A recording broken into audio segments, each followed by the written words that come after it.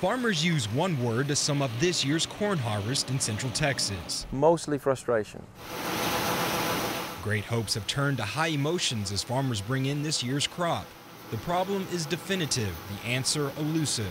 Aflatoxin shows up somewhere in Texas most every year, and this year farmers in the heart of the Lone Star State are taking their turn, with aflatoxin levels as high as 2,500 parts per billion.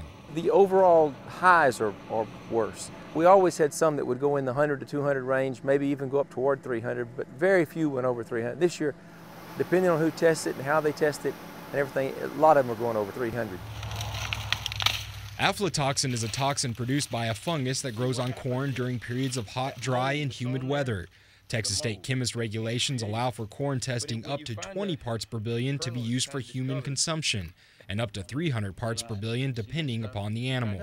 Cortese says it's probably the most extreme year he's seen. He's not alone. Man, to pull a plow through a field that's making 70, 80 bushels, that makes you sick to just watch it go down.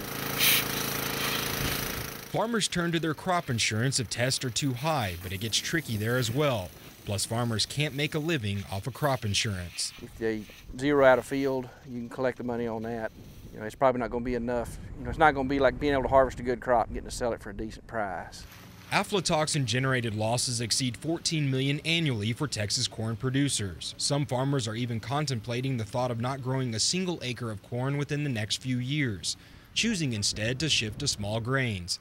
As this year's Central Texas harvest nears completion, answers to fighting the fungus are elusive. Obviously, it'd be great if we had a fungicide that would resolve this problem, but right now there's not one economically affordable, nor is it consistent enough that you get enough impact. Environmental factors can affect fungicide performance, and such products have shown mixed results in trials.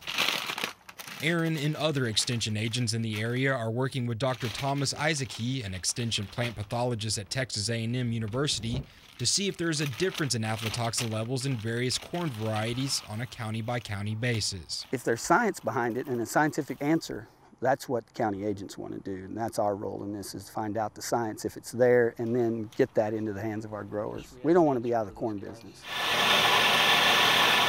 The other issue is testing. Results are varying across the area depending upon who tests it.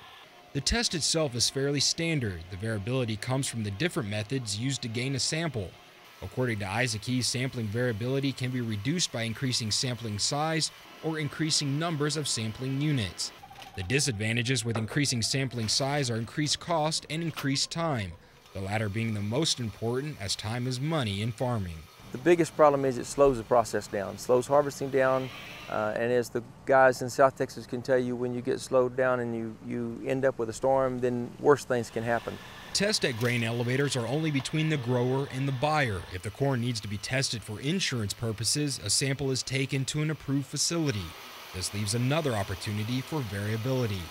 Farmers can only hope answers come sooner than later as the fight against aflatoxin continues. Well, I wish I'd come up with it. I could farm for just the fun of it then, because if I could figure out how to get rid of that aflatoxin, that'd be great. For TFB News, Matt Felder, Central Texas.